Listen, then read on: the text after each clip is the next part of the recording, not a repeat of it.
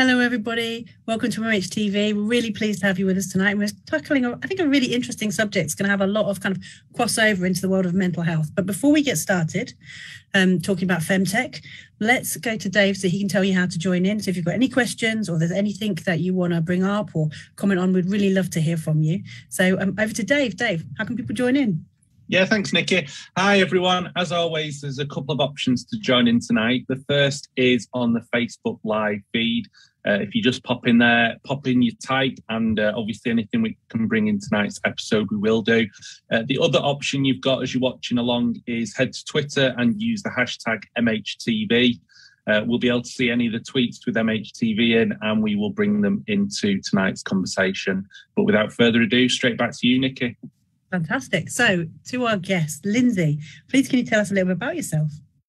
Yeah, absolutely. I mean, first of all, thank you so much for having me on this evening, both Dave and Nicky. It's really great to be here, and I'm excited to share a bit of what I've been working on and hopefully contribute to sort of a larger conversation around mental health and the digital and women's health in particular. I'm a researcher in the Center for Postdigital Cultures at Coventry University here in the UK.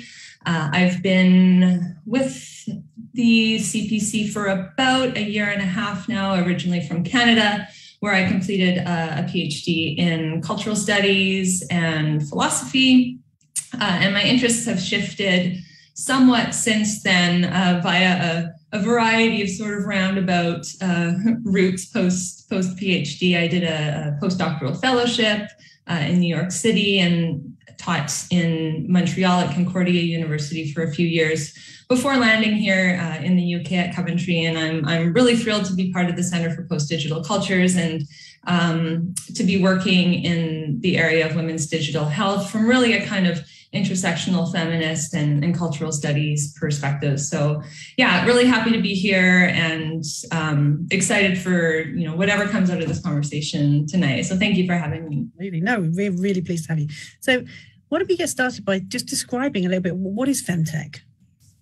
Yeah, that's a great question because it's this really sort of popular shorthand for describing really a wide variety of kind of conditions and scenarios. And, the best way I could describe FemTech is kind of an aspect of overall digital health that focuses on women, but of course not also exclusively on women or those who might identify as such. But to backtrack a little bit, by digital health, what we're really talking about is these new and innovative ways for monitoring our health and our well-being that provides access and sort of self-management tools for health-related issues. Ideally, these tools will empower us to track and manage and improve our health and care environments. This can lead to greater independence and improved health and mental health outcomes.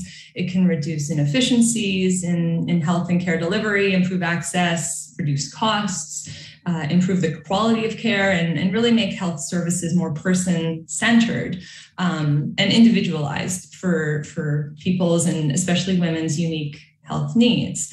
And so digital health is sort of access to mental, physical, sexual health services through online or digital applications is critical and absolutely has the potential to transform healthcare in general, especially for women. And I think more than ever in an era where we've seen regular access to doctors and pharmacies really being curtailed or limited, women are turning to technology for their health needs. So FemTech is sort of responding to this need. And there are certainly some issues with the naming of these technologies. And maybe we can talk about this if folks are interested, beginning with the fact that many users aren't necessarily going to identify with this sort of fem prefix, right? But we do call this industry FemTech. This is a shorthand for feminine technologies and really represents a wide range of products from, wearable products like Fitbit and the Apple Watch, monitoring apps like ovulation trackers and menstruation trackers. A few years ago, MIT had a contraceptive microchip in development, which was really interesting. This little sort of Scrabble tile-sized chip that could be implanted for up to almost 2 decades and remotely controlled, turned on and off by a switch. This kind of technology is only increasing in scope and capacity. And so this industry is really, really booming. I think, can I share just one stat that, in 2019, the global market for FemTech represented about almost a $19 billion US industry, and it's predicted to be worth about $60 billion by 2027, which sounds like a lot, right? Like that's a huge amount of money, and we can't deny these critical leaps forward that the industry is taking and has made. But really, that still only represents a very small fraction of the overall digital health market. Which, so if we think of that $60 billion number that's projected, well, the projection overall, if you take women out of the equation, is almost $230 billion in the same time span, so almost quadruple. So I think it's really interesting that during the pandemic, we've seen this aspect of women's digital health grow, and the availability of FemTech has increased steadily over the last decade, but it's really been during COVID that we've seen this acceleration as women have identified this need for discrete, portable, and accessible digital health tools that can be used in a kind of self-monitoring capacity. So that's really, I guess, what FemTech is, and maybe a very brief snapshot of where it's going. But it's definitely a kind of emerging technology or set of technologies and an emerging market. And it's really exciting, but also something that, as we'll talk about, I think needs to be approached with a lot of care and a lot of caution at the same time. Definitely. There's so many things I want to ask about, so I'm just trying to get in order. There's so many different things in there. But the one is this kind of like the kind of female market. When you're developing things, because you're saying absolutely this is a small section in some ways, and it kind of runs the risk of everything like razors. We'll just make it pink and charge extra for it, and that's basically how all that stuff has gone. But it also speaks a lot to I think the kind of echoes and parallels you see in mental health at the moment, because across healthcare, we know that people need to be more engaged in their health. We know that we're more pushing towards kind of primary care, public health. And also people are very invested in their own health. They want ways to have more control over their understanding of what's happening to them. And we've got some really amazing apps that have come out, but also some that have clearly been designed by people maybe who are more expert perhaps in technology than people and people's health needs. So, and it's very easy as well, because the NHS has got a terrible reputation for managing its IT. It just seems to buy the worst, clunkiest, least fit for purpose things. So it's quite interesting to see the innovation outside of that kind of structure. But at the same time, when anything happens outside of that structure, you've also, it brings concerns as well, doesn't it, about how we keep, monitor, save people's data, particularly around things like women's bodies or our health generally, but also our mental health, which still has quite a lot of stigma attached to it. Yes. Yeah, absolutely. So what are you seeing as the key benefit? Can we have some examples first? Some examples of kind of the apps that you're seeing that have been like the most popular, saying ovulation trackers and things like that? Yeah, definitely the industry, and this is mostly as a result of following the money, right? So the most popular apps are 100%. They're fitness trackers. We know the fitness industry is, it's not going anywhere for a long time.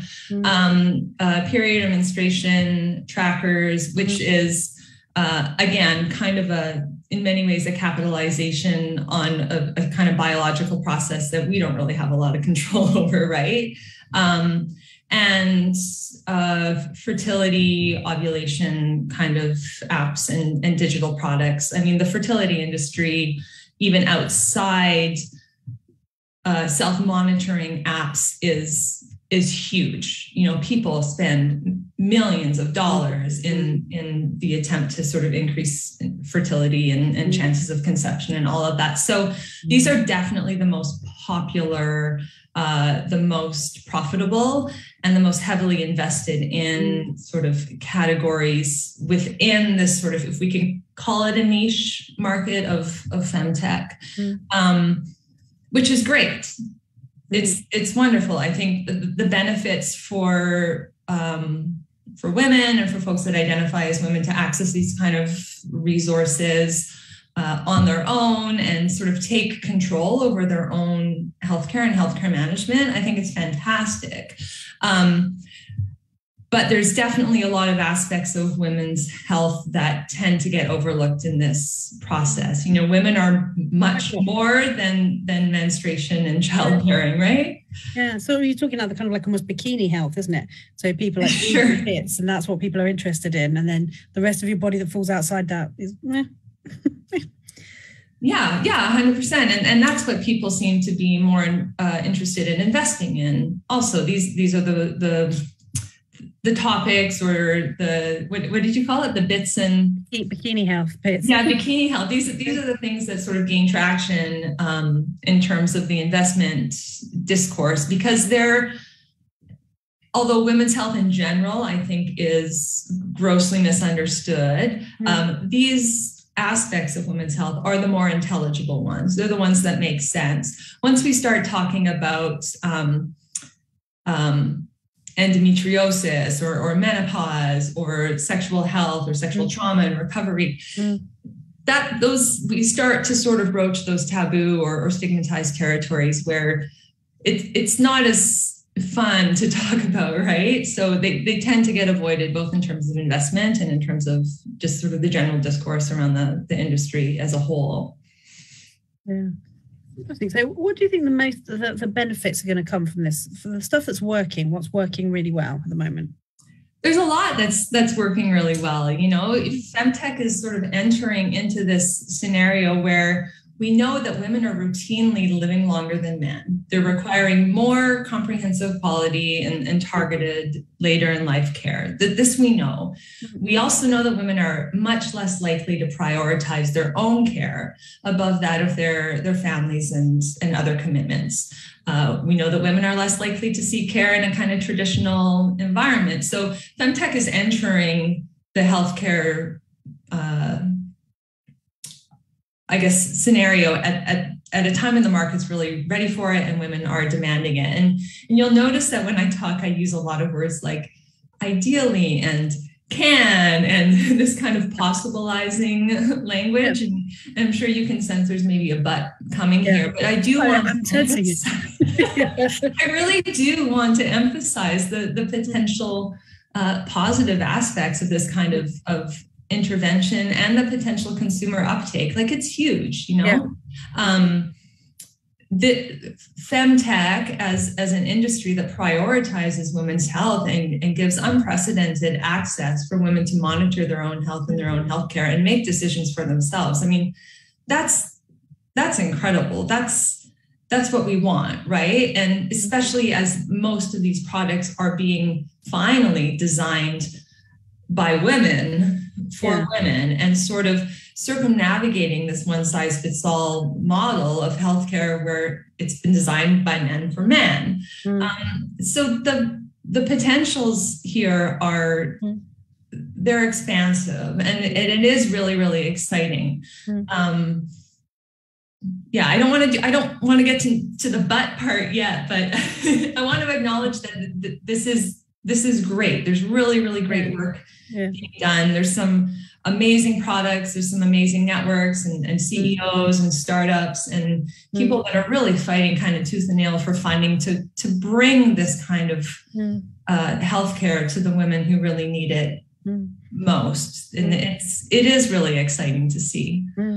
I guess as well, you know, if we're looking at, you know, women who are living longer and they're getting more complex needs and they're needing different kinds of support, we're going to have to do a lot to make sure that generation are as confident to use apps and all the other things that could really change their health status.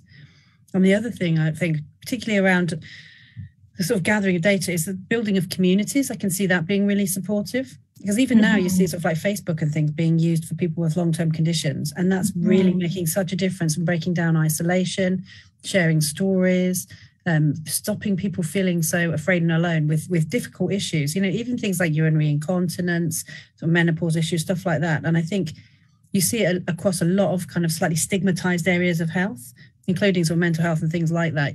Just being able to share and not be alone and not being isolated. And the thing about trackers that stands out to me is how many women, particularly women of colour, go into their GPs talking about pain and are ignored or downplayed. And I bet any money, if they went in with a tracker that evidenced that this is my experience, it would be taken more seriously in their voice. And that's devastatingly sad and annoying that people aren't seen as reliable witnesses to their own bodies. But on the other hand, if it gets pain medication sorted out properly, if it gets, people taken seriously when they're reporting symptoms, I think there might be some positives in that as well. Yeah, I completely agree. I mean, there's sort of two issues that are at play in what you're talking about. And the first is completely research supported. And it is that, we overwhelmingly find that women, and I would also say gender diverse folks, are still chronically underrepresented in, say, clinical trials. Women's physical and mental health are routinely ignored or diminished. And this system that has always kind of skewed male and away from the very specific needs that women have has serious consequences in terms of misdiagnosis, delays in treatment, all these kinds of things.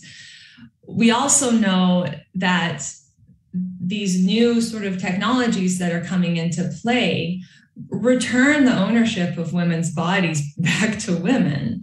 And so rather than relying on somebody else's knowledge or somebody else's diagnosis or somebody else's interpretation of that experience, women are starting to come to terms with the fact that they know their bodies better than anybody, and they have for thousands and thousands of years. And so these digital health products really have the potential to kind of pick up on not giving women new knowledge that they didn't have before, but kind of rewarding them or acknowledging the knowledge in the sense of self that women have always had, but that has maybe gone under-recognized or ignored or stigmatized and things like that. So you were sort of saying about kind of the designers and the design of. We talk a little bit about co-production in terms of how frequent is that, and is it something that's common, or is it sort of like one woman gets asked in the end to say that they like it? I mean, I think every good product before it goes to market undergoes a somewhat serious and rigorous sort of focus group sort of testing scenario. But in my personal opinion, this happens a little bit too late in the game. Often potential users are brought in to engage with maybe a prototype of some sort that is already almost completely designed.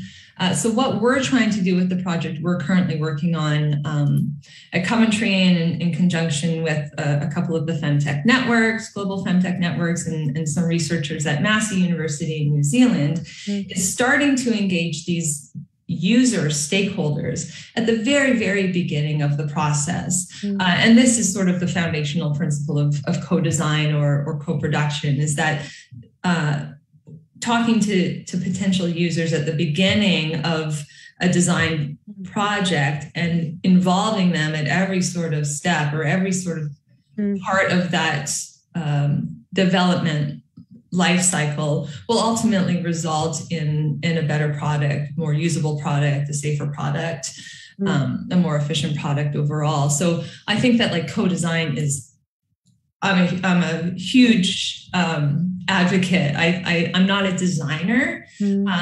So all I do is kind of sit on the outside and push and poke a little bit, but that is definitely sort of one of the core aspects of what we're trying to do with our research, is really try to involve users, but also policymakers, also think tanks, healthcare providers, at every stage of that design process, rather than bringing these people in at the very end to say, this is already developed, what do you think about it? When it's really too late to change it. I think sometimes those questions are more Not what do you think about it, but are you going to buy this? What sort of little tweaks do we need to make in order for you to buy it? Rather than really thinking from the beginning, how can this product best serve this population? It's an interesting one as well, because I think mental health has long grappled with its issues around power and control and sharing and co-design and having really meaningful co-production, where people are not just, again, as you say, brought in the last minute to go, do you want it in blue or green? It's much more, what do you need? What would help you? Those kind of conversations, I think, happen quite late. And it's been really interesting to see, particularly in the mental health apps, is people have designed what's easy to design, not necessarily what will be incredibly useful for people to have. And that's, or else they've taken something that has been in the fitness market or in a relaxation or something like that, and then pulled it across and sort of rebranded it. Yeah. You can see that, I think, in kind of like fitness particularly. So you start off with like a running app and they make it for women, and it's like, if you think you're going to get killed, do you want to share where you're being killed so that people can find your body afterwards? You're like, I wonder if we could design a different app, didn't involve me getting killed.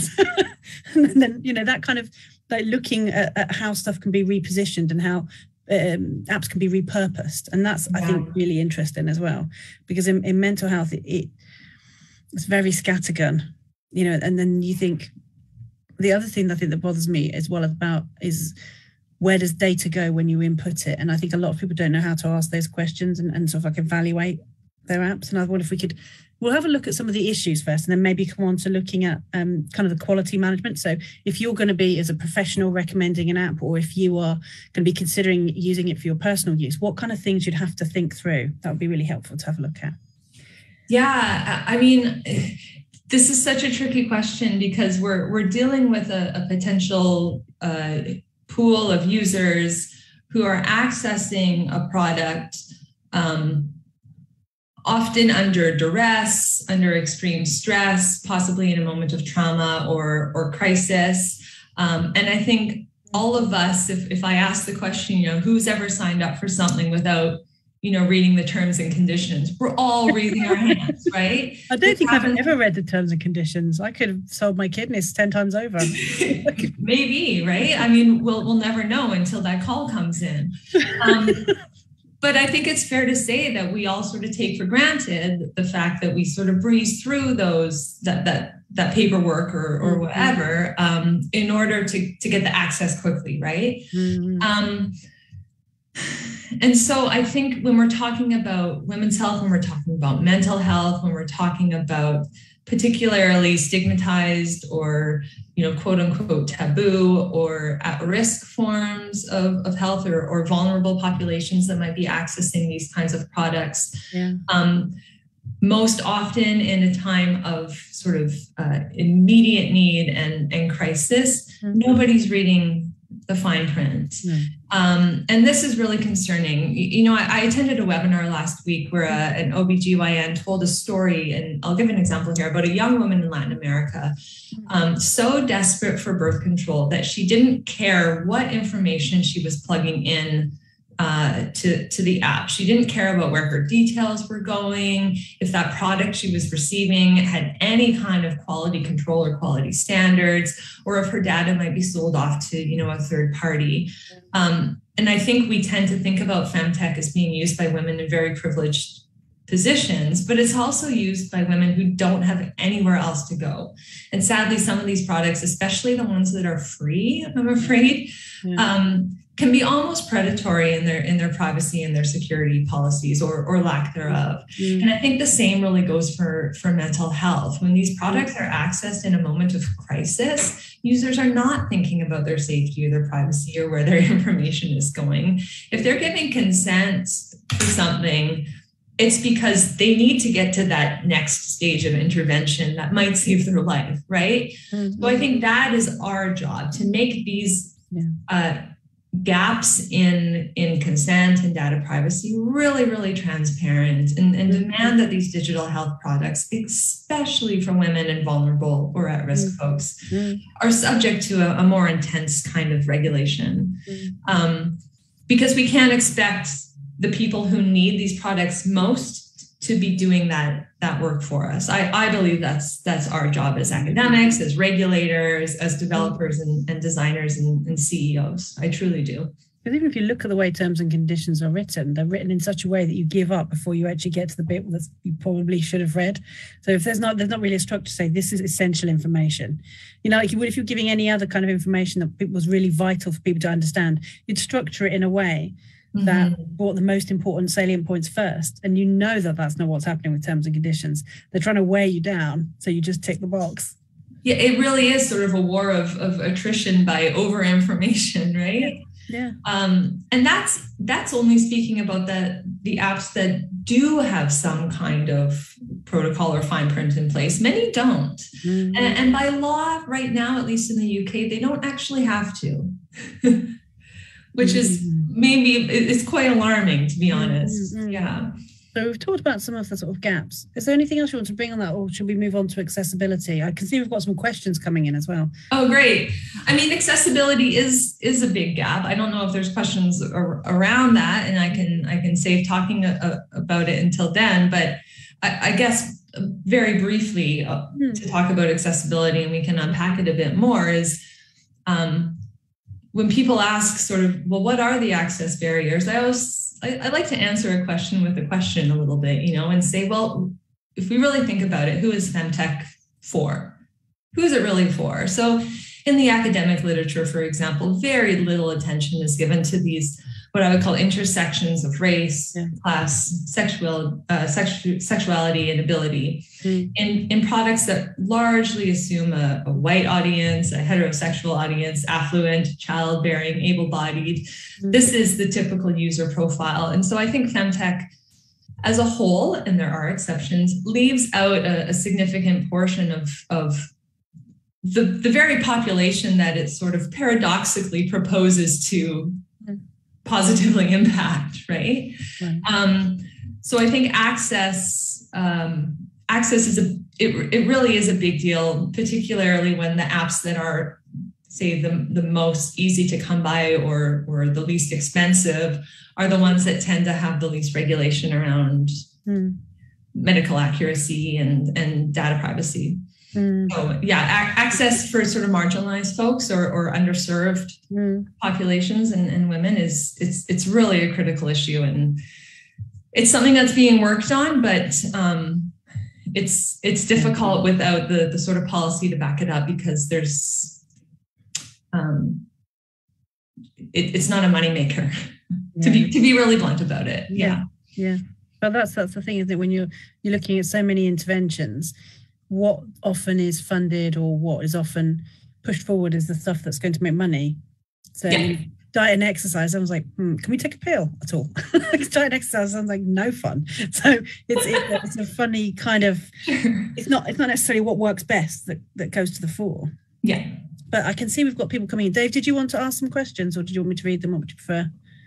Yeah, no, I'm happy to ask questions. It's been really interesting listening along, and I suppose as someone that's really interested in technology, it's been great to kind of focus a bit more on the fem side of the technology. I think one of the things that I've been thinking is, one of those sad people that kind of enjoys to watch the Apple keynote presentations from California every sort of like 6 months. It's been really good to see that the diversity of people on the stage has changed. And you kind of think that actually has, or it seems to have influenced the stuff that they're putting out there, that, it does seem to be much kind of more, built for much wider, sort of a much wider audience. And I think, like you say, there's a real incentive for them to do that, isn't there? That why would you want to exclude 50% of your potential, people who want to buy something? But you would also hope that there is that kind of, belief in doing something for positive as well. Yeah. So we've had a few questions in. Just let me get the right screen. So the first thing I've got to say is Catherine Springthorpe has said Dr. Lindsay is the best ever. So I think that's a very sort of strong, support of you. But she's also put a comment in saying, a friend of mine is a recovery nurse, told me that most women who have had surgery for endometriosis wake up and just cry from relief that their symptoms weren't them overreacting and they had finally been listened to. Endometriosis is never caught early. I really do hope something can be developed to help. But as Dr. Lindsay says, this area of women's health isn't sexy to talk about.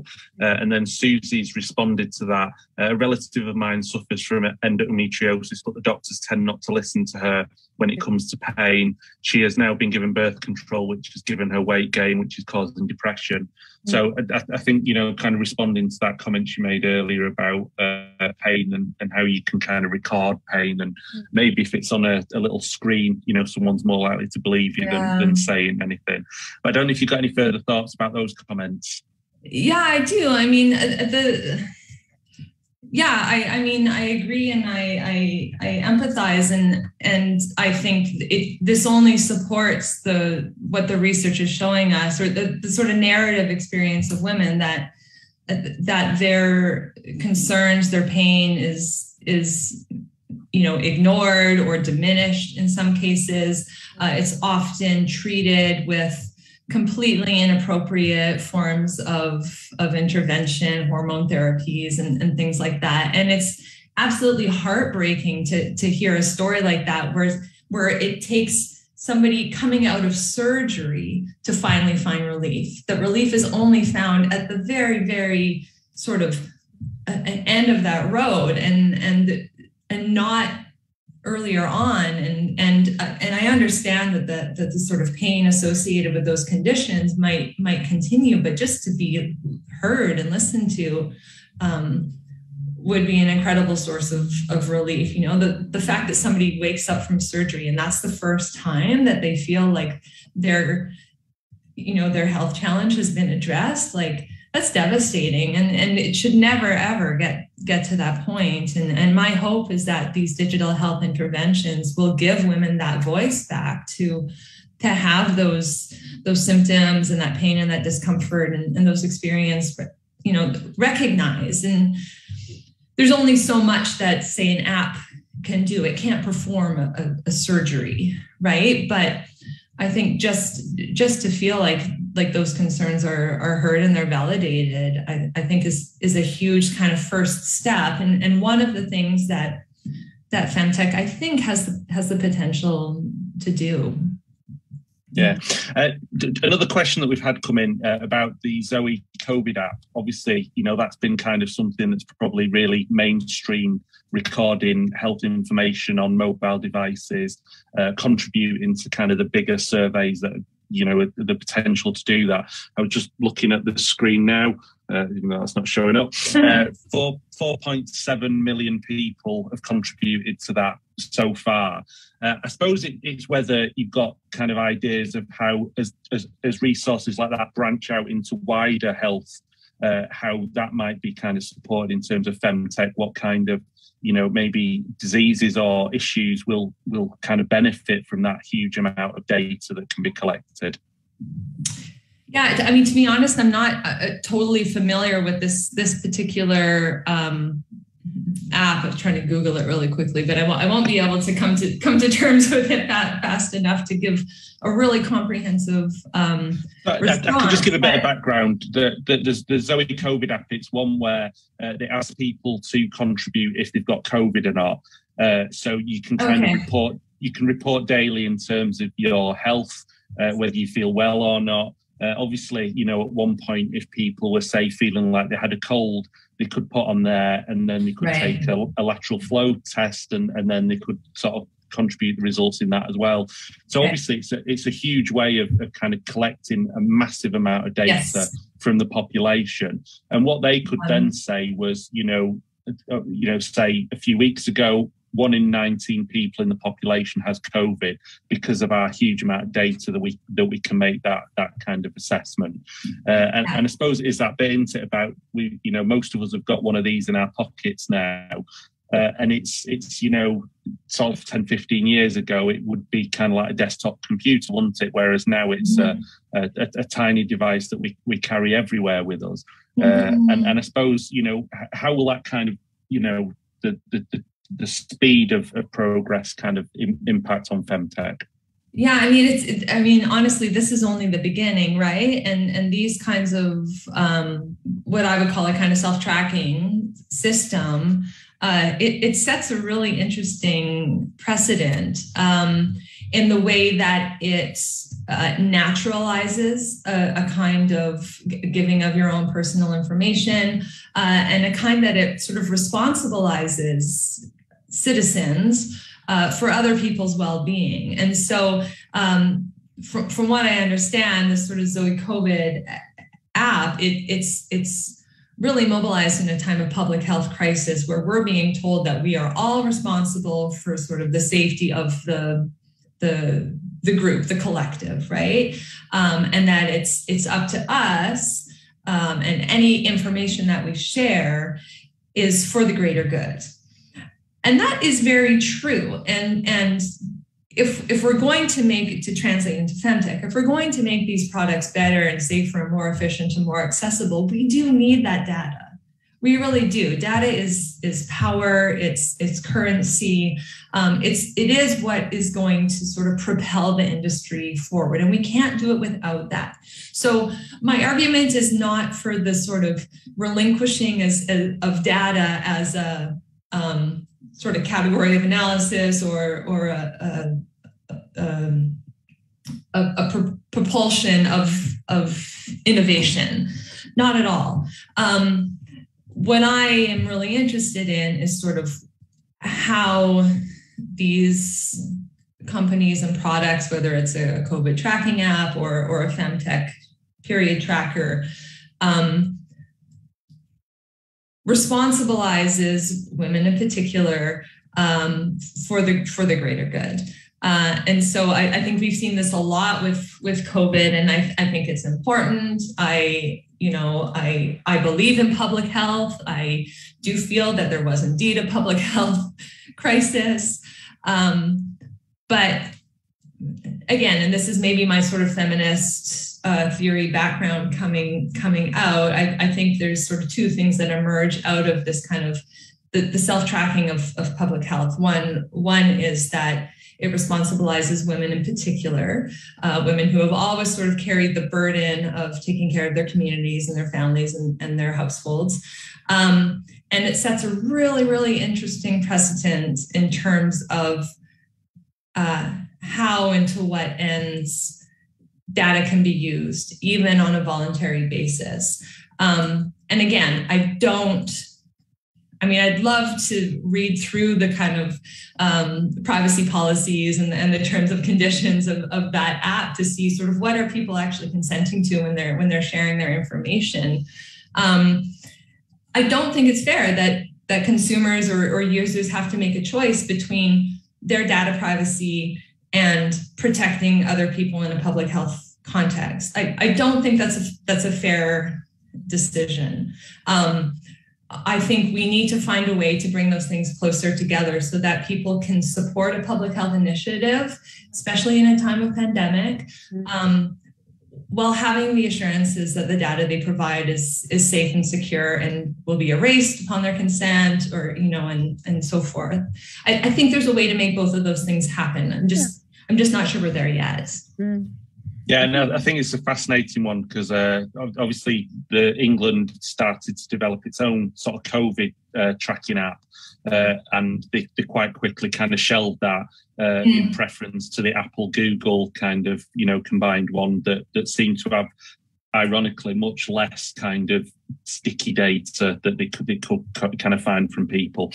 Now, Nicky, I know you've had a couple of extra questions in, so I don't know if you want to ask them. Yes. Oh, one that's all caps. Oh, good. Okay. So coming at you, signed annoyed. Like, why is women's health got to be sexy? It says, which, and I can see your point, angry and annoyed person, because we don't go around asking cancer patients to be hotties, do we? So there is something quite strange about this expectation that somehow it's going to be interesting or special in that way. Lindsay, did you want to ask that one? Yeah, it's a tough one, right? I wish there was an investor on this panel and we could sort of pick their brain about what motivates somebody to invest in a product that A, might not make them money, is about a sort of taboo or stigmatized or very intimate detail of women's health. Yeah, it is tricky, and I think it sort of leads me back, honestly, into sort of a larger discussion around how women are sort of treated and perceived in the public eye, about what it means to be sort of a normal woman, about body image, about sort of norms around sex and gender. I think the sort of discourse around gender that we see in the representation of gender that we see in popular culture, that we see in our workplaces, in our places of education, directly translate or filter down into something like the FemTech industry. And I mean, I do think that by sort of investment standards, FemTech as a whole is a sexy topic. I think it's very marketable. I think if I was working for a marketing and communications firm, my head would be exploding with all the sort of potential avenues for exploiting the connection between women and the digital and digital health. But that stops once we cross the boundary from sort of the normative into the non-normative. And I think that change needs to start on a more sort of sociocultural level, to be honest. I think FemTech is a reflection of larger sociocultural attitudes around gender and around health, and really is the recipient of a trickle-down effect. So apps are designed by people, and people live in society, so apps reflect our society. Yeah. I mean, why is health in general designed by men for men? It's because that's how our world order is kind of structured, right? FemTech was never designed. Women's health was never designed to be run by sort of men. And this is not an indictment of men. Men deserve amazing healthcare and healthcare products also. And there's a lot of amazing allyship happening within the FemTech market by men for women. Like it's really amazing. But it's not FemTech itself that is creating gender equality. It's a reflection of the gender equalities that have existed for a long time. And I think FemTech is just trying to catch up and surpass or exceed or do something different. But 100%, like FemTech does not need to be sexy or marketable, or it shouldn't. It shouldn't. And again, I wish I could pick an investor's brain right now on this.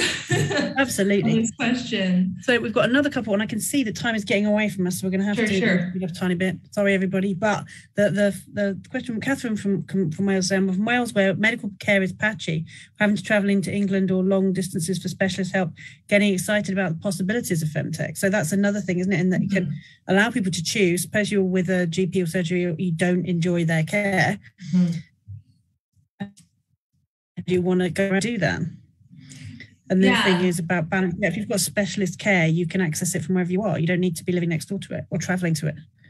Yeah, and I think what the pandemic has shown us is that we don't need the sort of proximity that we've grown accustomed to in terms of going to see our GP and our regular healthcare providers and our pharmacists. I think, for all of the challenges of COVID, it's actually revealed some really significant opportunities in this industry for women to have so much more choice in their healthcare than they've ever had. So there's just so much potential there, and distance is not a deterrent anymore. No, it kind of takes on to this. I think we have to make this the last question, but it's a fabulous one. If Dr. Lindsay was going to invent an app, what would it be? Dr. Lindsay. Okay. So this is my my pipe dream, I guess. So our current research project right now is looking at gendered and domestic violence as not to end on a it's important. on a really serious note, but looking at just mental health. Don't worry, we don't worry about that. Yeah, looking at gendered and domestic violence as both a challenge and desperate need of some kind of significant overhaul of the health interventions. But also as a significant opportunity for a digital health intervention. And so I think that would be my ultimate goal, is I'm not a designer, but to work with designers, with a startup, with a kind of maybe an angel investor who actually wants to invest in a kind of philanthropic sense. Maybe this would be a not-for-profit venture, probably, initially. But to develop, I would say, a suite of digital tools for survivors of gendered and domestic violence that takes them from reporting to recovery to wellness and sexual wellness recovery, a sort of a series of products or phases, or what I would call a suite of digital health interventions that not only recognizes gendered violence as a critical health and mental health issue, but also possibilizes the digital as a new kind of intervention that is safe, that is affordable, and that brings recovery to the women who need it most. That's great. It kind of takes us on to our last sort of like area, because I think we do need to have a think about some of the issues that has, Dave's pointed out, we have a little WhatsApp going on the side. Calorie trackers contributing to eating disorders, things like that. Okay. And just this idea about what would people need to understand to ensure that they were getting something that was good quality. So anything that can keep people a bit safer about make decisions. Yeah, I think this is really the responsibility of the developer, and even beyond that, the responsibility of governments. And I can't provide a kind of global overarching sort of thing, because every government has its own regulations, and there are measures in place in the UK, for example, and the UK does have one of the most kind of robust compliance schemes in terms of data privacy and medical accuracy and all these kinds of things. But for me, it comes down to policy. That is what's needed. We need these regulations to actually be enshrined in law. There's something like, it's a crazy number. There's something like 61% of period trackers, for example, had inaccurate information, and were not medically certified. Right? Yeah. There's actually only one menstruation tracker in the UK that is registered with the Medicine and Healthcare Products Regulatory Agency, because FemTech operates within this sort of gray area or loophole where it's not considered a device or a strict medical intervention. So any kind of certification or accreditation is encouraged but not enforced. So my primary target would be to put pressure on these regulatory bodies and these governments to enshrine these regulations into actual law, so that the good apps, the ones that are needed, the ones that are accessible, the ones that are efficient and actually help women and are safe, get to market, and the predatory ones don't. And I think just recognizing for that, so that's really helpful. Yeah. I mean, digital health, I think, is a human right in my mind. Digital health is a human right, but we need to go about it the right way. And if this is our future, we really need to get it right now. Yeah, before it grows and grows and grows. Exactly. Sure. Yeah, that's a really good place for us, I think, to finish up on. So let's we'll put around to everybody and see if there's anything anyone wants to add, any last sort of like thoughts people want to leave with, anything like that. And also we'll be tweeting out again your conversation blog, because it's really useful, I think, for people to see. Great. Yeah, thank you. So if anyone's really interested in this and they want to go back and have another look at this subject, there's a lot more kind of detail being able to go into, specifically looking at Lindsay's work there. And I think my contact info is in there as well. Yeah. Dave, is there anything you wanted to add or say? No, I think just as always, it's been a great conversation tonight. It certainly made me think about some of these, really important issues. And as someone that does love their tech, it's really nice to hear from someone that's so passionate about it and obviously absolutely knows what they're talking about. So certainly been food for thought for me tonight. So really thank you for that, Lindsay. Yeah, thank you. Tech is good. Tech is good. Let's not forget that. This is this should be the takeaway. Tech is good. Yeah. and I suppose just as an example, myself, I had an implantable loop recorder for a few years. And back then, I could only download the information by putting this big device on it, and that connected over the phone via a dial-up thing and all that kind of thing. And I'm sure if I had one today, it'd be so much more advanced and so much better. And people like you working in this space hopefully will mean that the stuff that comes next will absolutely blow our minds with how positive it can be. Yeah, thank you. I hope so. Any little last messages you wanted to add, Lindsay, before we head out? No, I mean, I think I've said it all. Just this is not meant to be a sort of downer on technology. We have an incredible tool, at our disposal, and like any tool, like a hammer can be used to build a house, and it can be used to bludgeon someone, right? It's really about how we use that tool, and I think that. Yeah, that's where I would end things off, that we just need to be really, really cautious and considerate about how powerful these things are, and use them in the most sort of inclusive and accessible and ethical way possible. Love it. I don't think anyone can top that as a last statement. So thank you very much, Lindsay. Next week, we've got Jonathan Beebe, and we're talking about celebrating learning disability. So another sort of parallel topic, but I think you'll find it very interesting. So thank you very much for being with us tonight, audience, and joining in. It's been really lovely to have that kind of conversation. It's felt very, very open to do that. So thank you very much, and good night all. Thank you. Take care, guys. Thank you. Bye. Bye.